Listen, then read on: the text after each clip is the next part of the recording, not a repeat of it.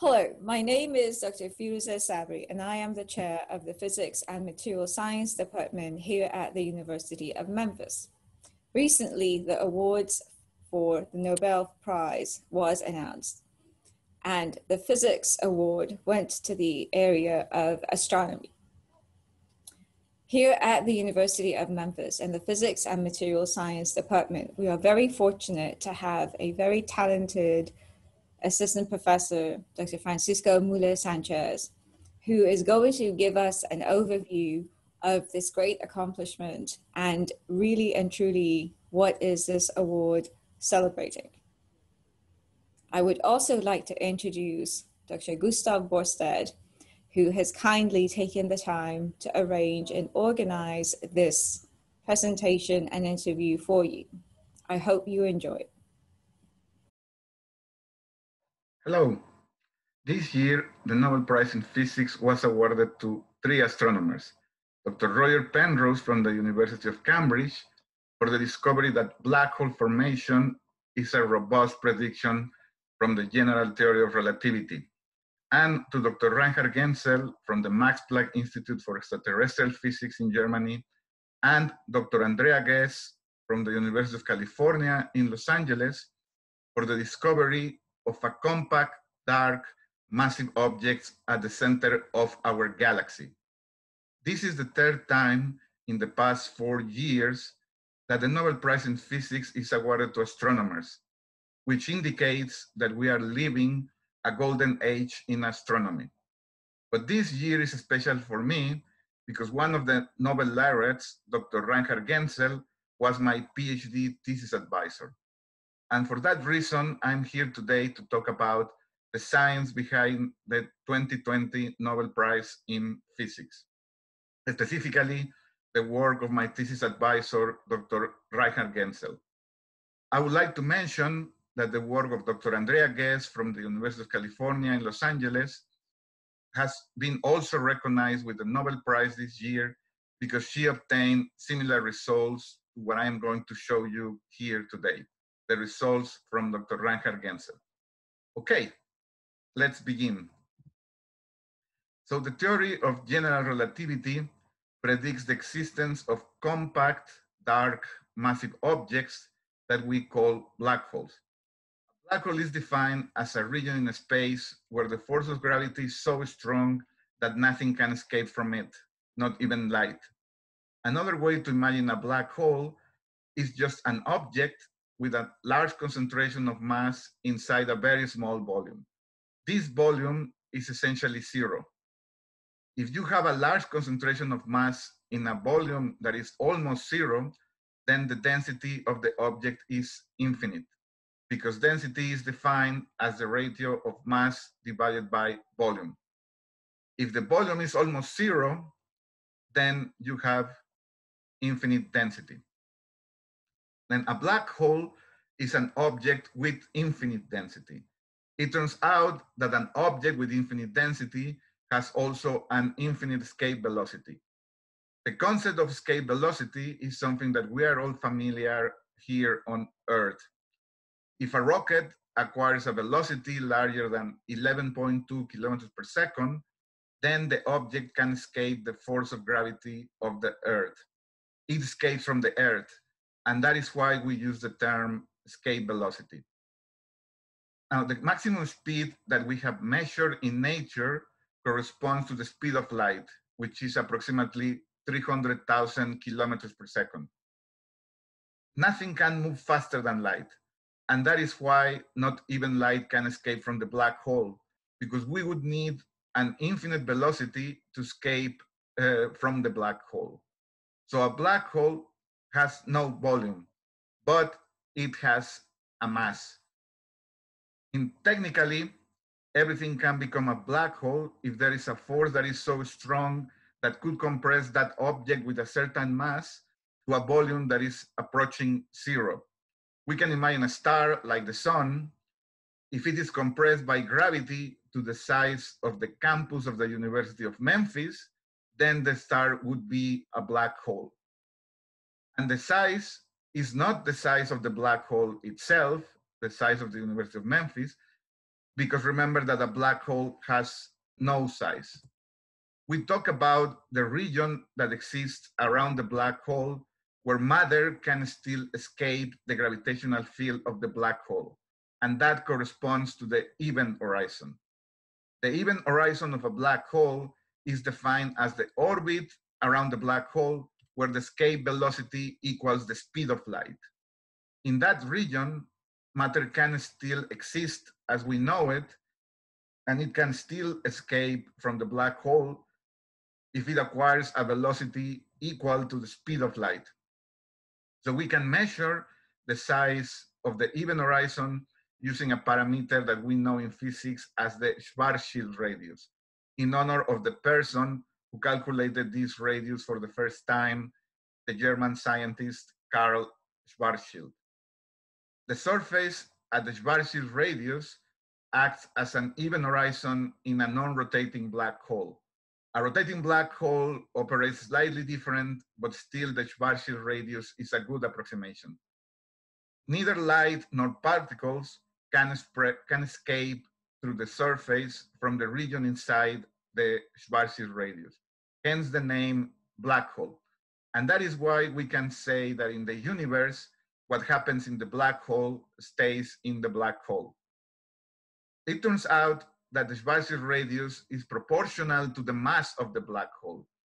In other words, if we want to know the size of the event horizon of a black hole, we have to know its mass.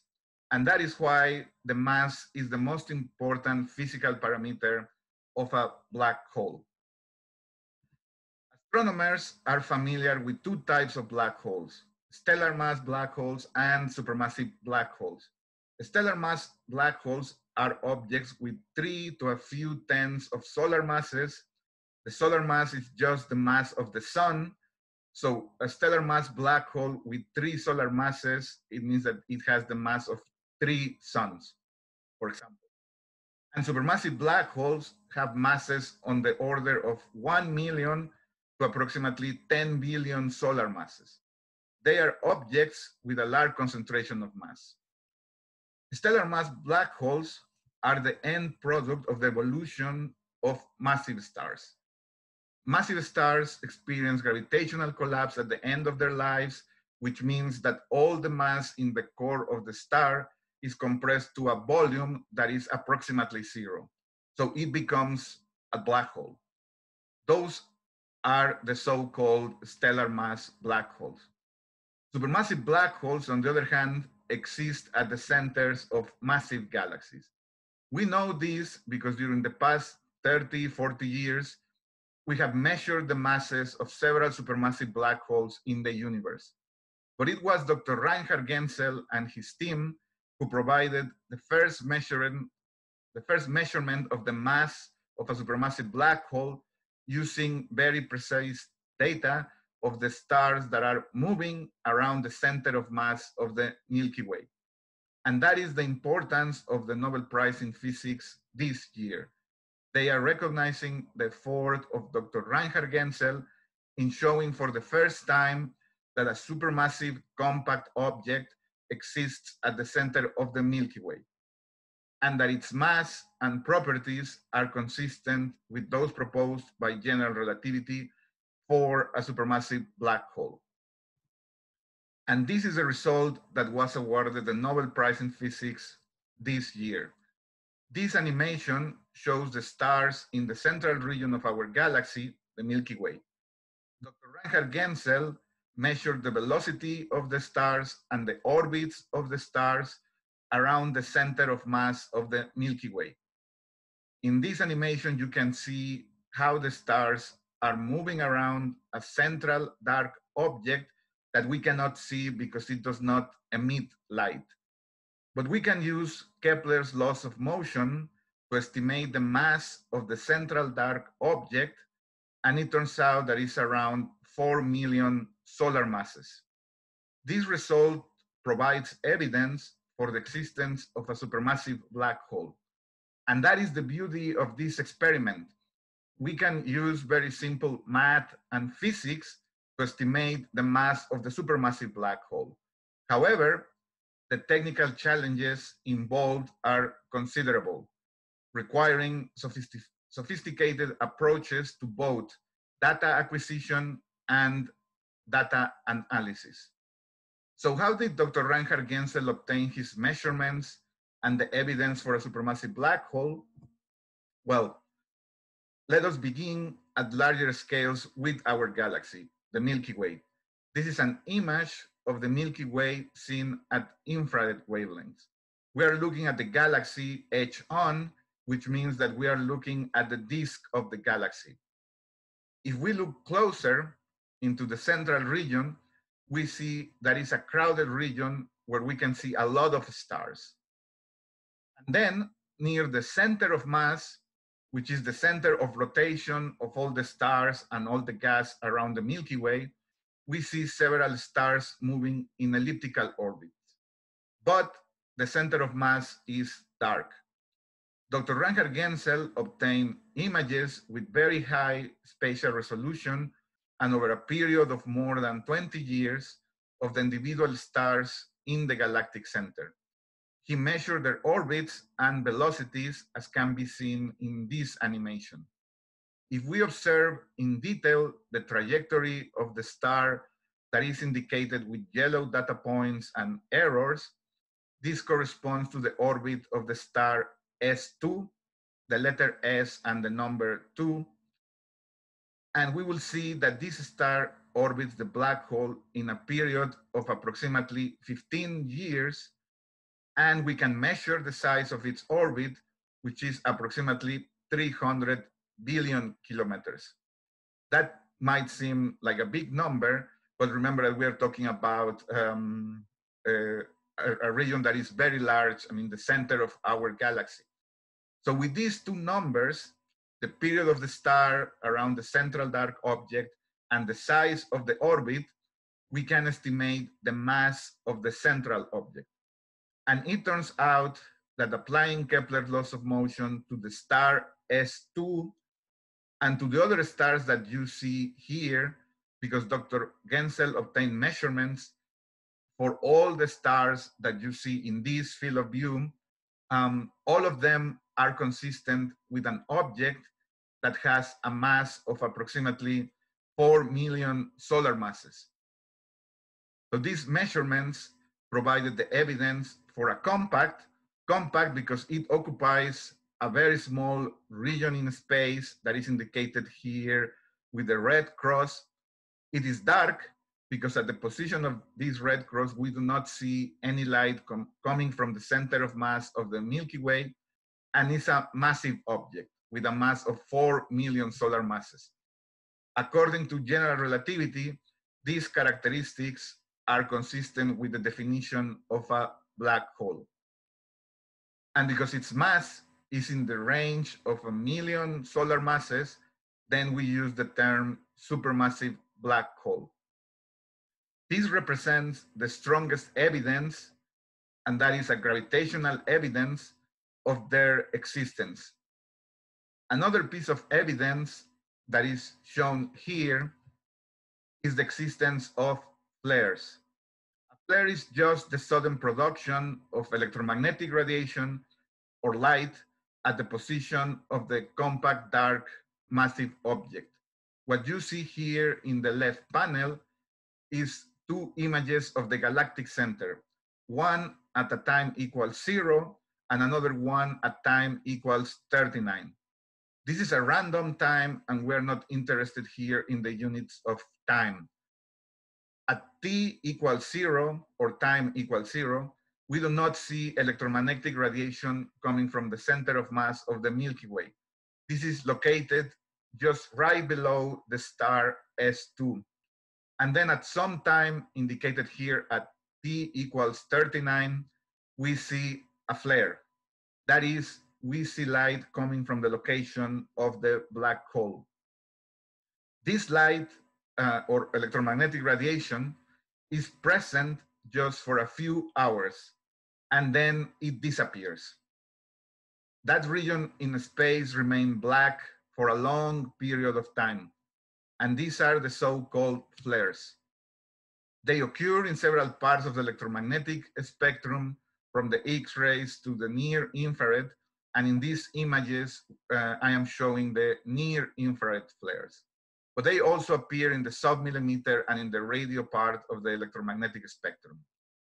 It turns out the flares are also evidence for a black hole. They are interpreted as matter that accumulates around the black hole at random times. Then the matter experiences friction in a disk, and the friction produces electromagnetic radiation.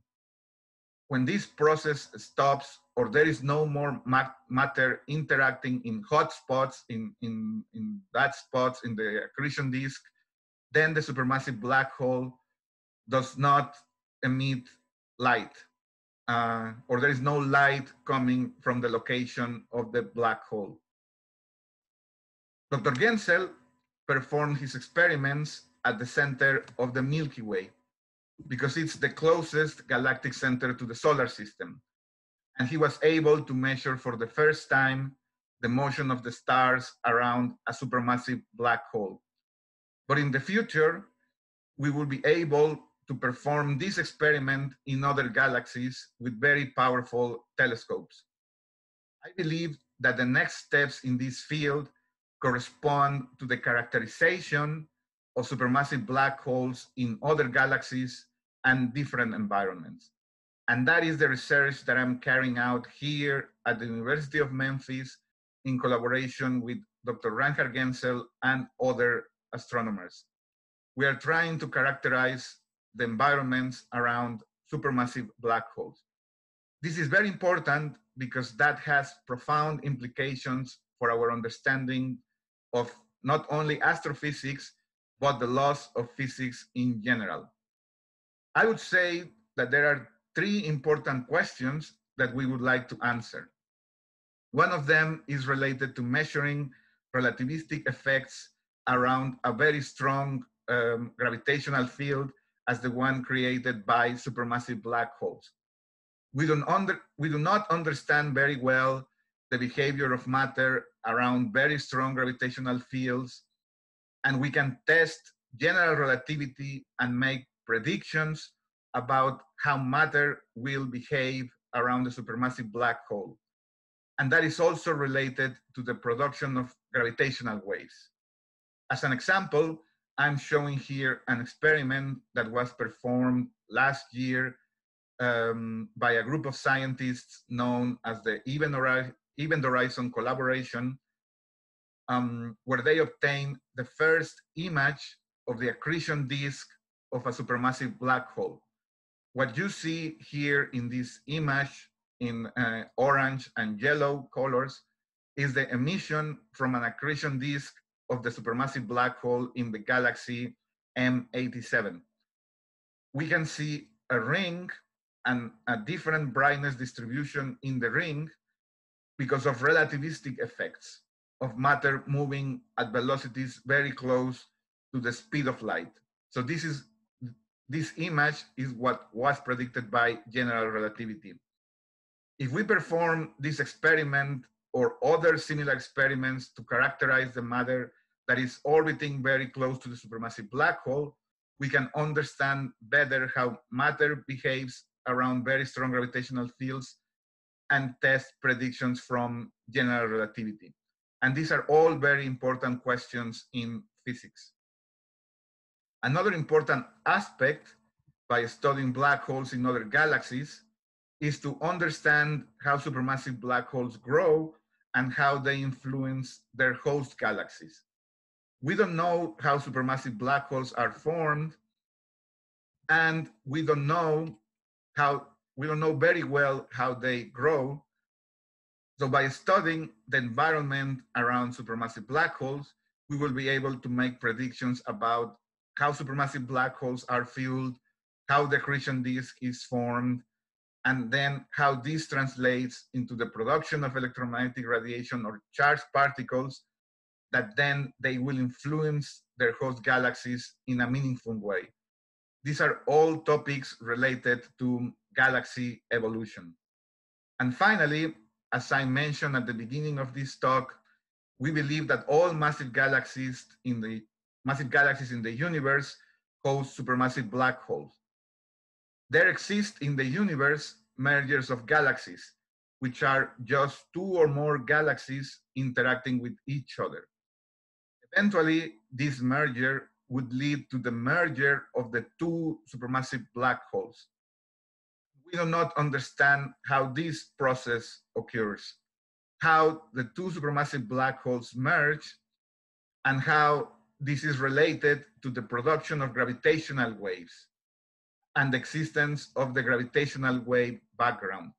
We believe that most of the gravitational waves that exist in the gravitational wave background are produced by the merger of two supermassive black holes. We can really observe this phenomenon in nature, and it is difficult to make predictions based on observations. But in the future, this is going to be possible. It's going to be possible to study the region where these two supermassive black holes from each progenitor galaxy will merge, and we hopefully will understand more about the production of gravitational waves from supermassive black holes. All these topics have profound implications for physics in general and for our understanding of the universe. And I believe that we are going to see in the near future more Nobel Prizes in physics awarded to astronomers working in this field.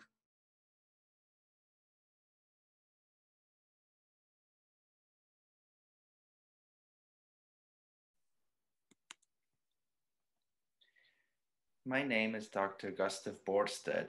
I hope that you enjoyed Dr. Muller Sanchez's presentation on the science behind this year's Nobel Prize, which, as you know, was awarded to Dr. Reinhard Genzel along with two other scientists. Now we have the opportunity to learn a little bit more about Dr. Muller Sanchez along with what it was like to work with Dr. Genzel directly. So, Dr. Muller Sanchez, how did you become interested in physics and astronomy? And also, could you tell us what were some of the factors that led you to pursue a PhD under Dr. Reinhard Genzel's supervision? Yes, thank you, Gustav.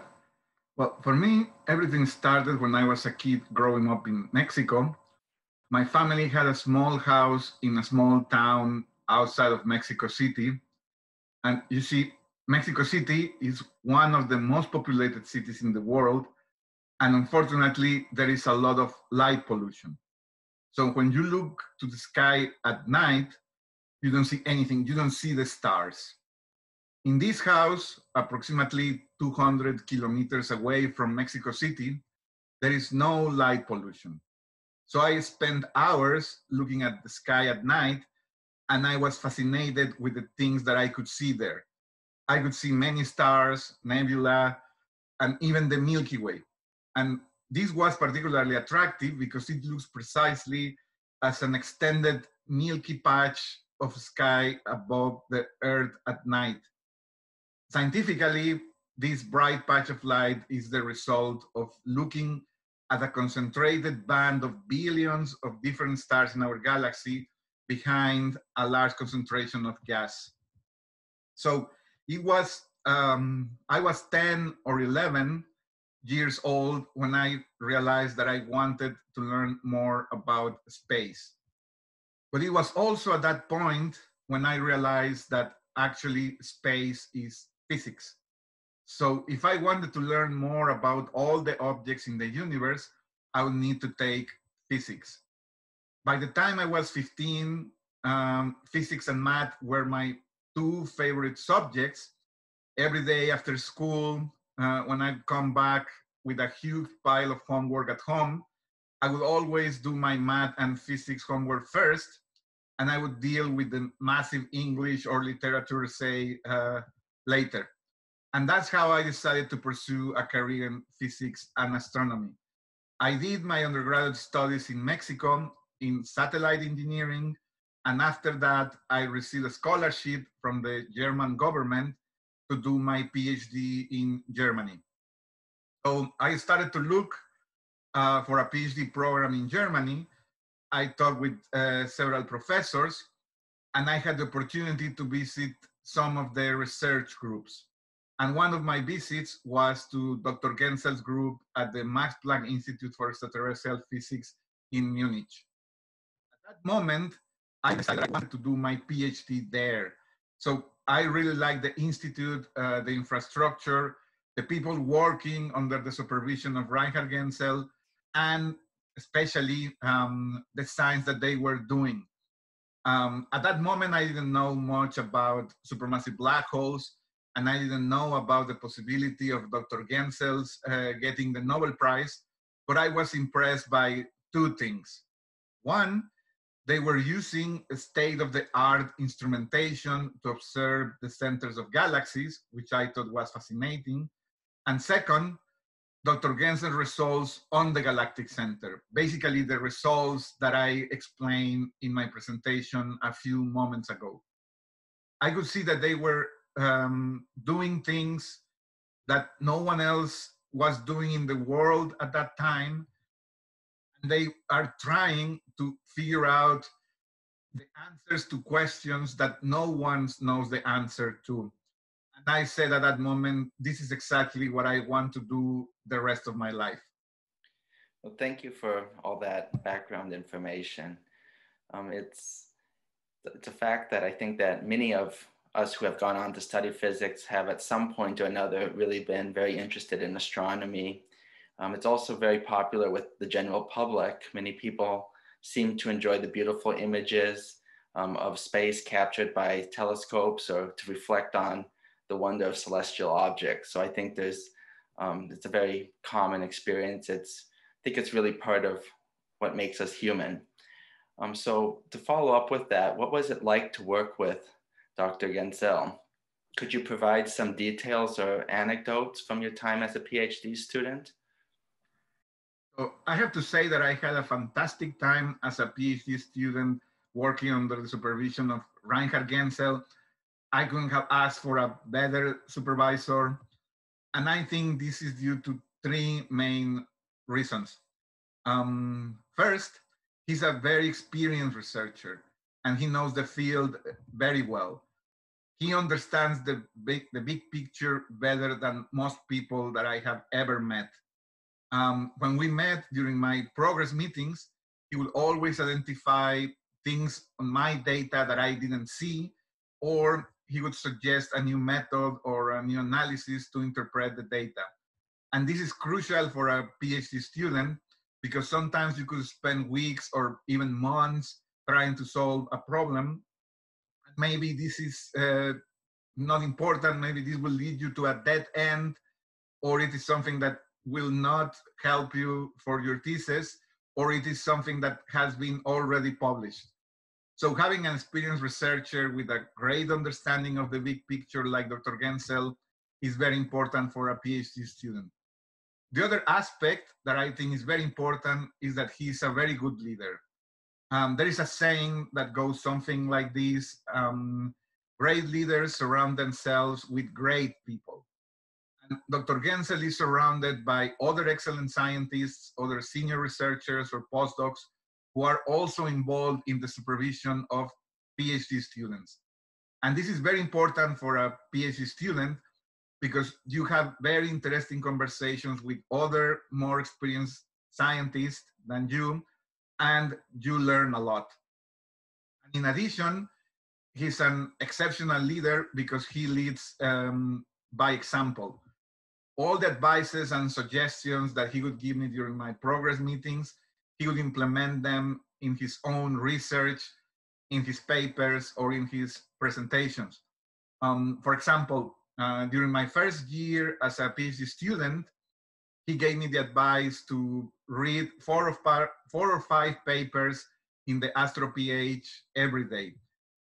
AstroPH is essentially an archive for all the astronomy journal articles, but allows free access before the journals publish them. So I could see Dr. Genzel reading these papers every day at the Institute, in his office, before a seminar, in the coffee area. And it's like they say, what you do has far greater impact than what you say. And that's why up to this day, I still read 4 or 5 papers in AstroPH every day. And finally, I think he's a very good motivator. He recognizes the work of the students constantly.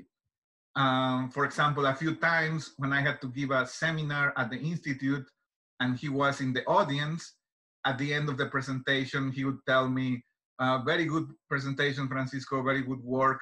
And that was very motivating for me. It was also motivating that he always tried to support the students with all the things that they needed for their PhDs in terms of computers, software, equipment, or conference travel.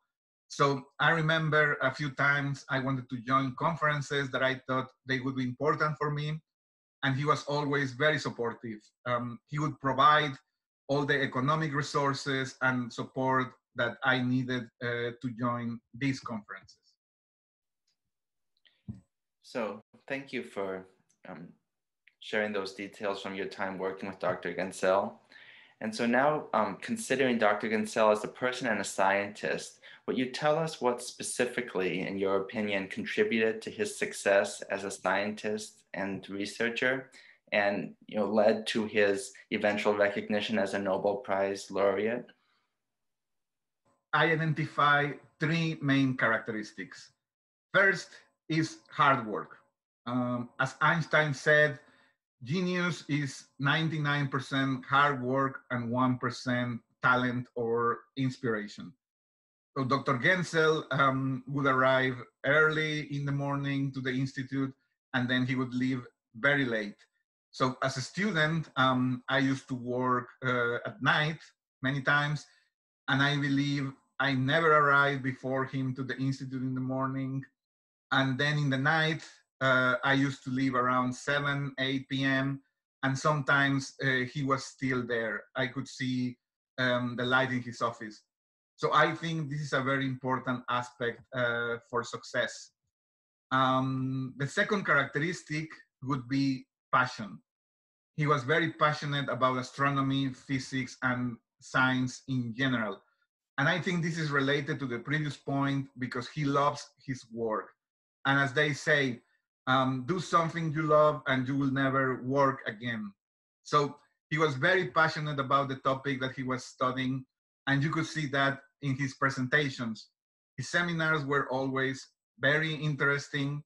When he started talking, everyone in the audience was captured by the images and the things he was explaining in a very clear way.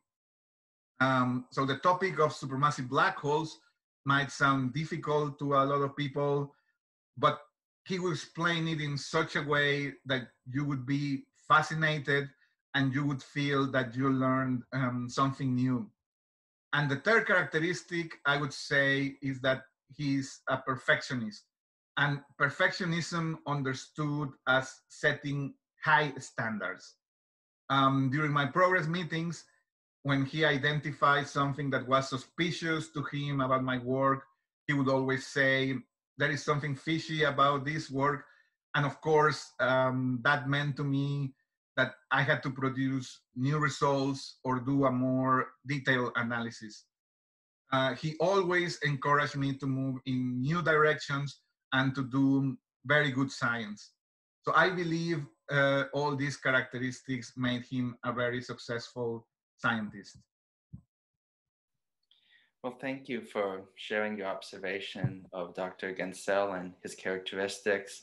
I think it is important to reflect on how we may be able to apply these characteristics to our own lives and to the tasks that we have at hand.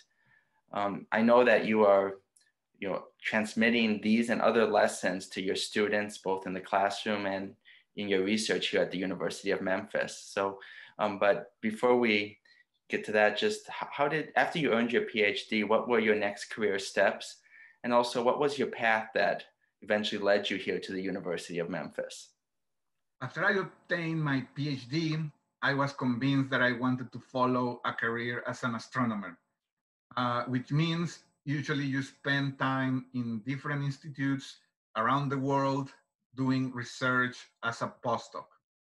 My first postdoctoral position was at the Institute for Astrophysics in the Canary Islands in Spain. And then I moved to the United States for a second postdoc at the University of California in Los Angeles. And then I had a position as a research associate at the University of Colorado, Boulder. During my time in Colorado, I received the invitation from the University of Memphis to interview for a tenure track position. I visited Memphis and I fell in love with the city. It's a great city with a lot of history, with the university and the department. Specifically, I like very much two things about the department. First, the professors in the Department of Physics and Material Science are all superb researchers in several areas of physics, and they form a diverse community of excellent people. And I like the diversity of the department a lot. The broad spectrum of cultural and academic background at the department, I believe, creates an environment that stimulates new ways of thinking about challenging research topics and gratifying exchanges of ideas. So this is a group of people that I would be getting along well during my professional career. And second, during my interview at the University of Memphis, I could see that all the professors were very excited about the department's interest in expanding its astronomy offerings, basically creating an astronomy program. And this is something I like very much because I have the opportunity to be the leader in this transformational phase.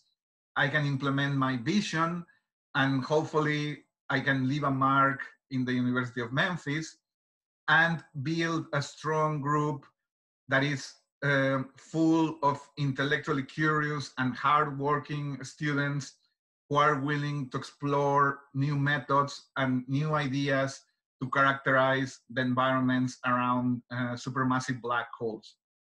And who knows, maybe in the future, the next Nobel Prize in Physics would come from the University of Memphis. Thank you. Well, thank you for that, that response, detailing your career path and how you made it to Memphis. And we are very pleased with what the University of Memphis Physics and Material Science Department is doing. So with that, we'll conclude this interview, but we do want to thank you for taking your time to discuss your experiences and provide some of the defining characteristics of Dr. Genzel. It's really very nice to be able to, in addition to knowing the achievements that led to the award, to also be able to see great scientists as human beings too. So thank you for your time. Yes. And thank you for sharing. Yeah, thank you for your attention.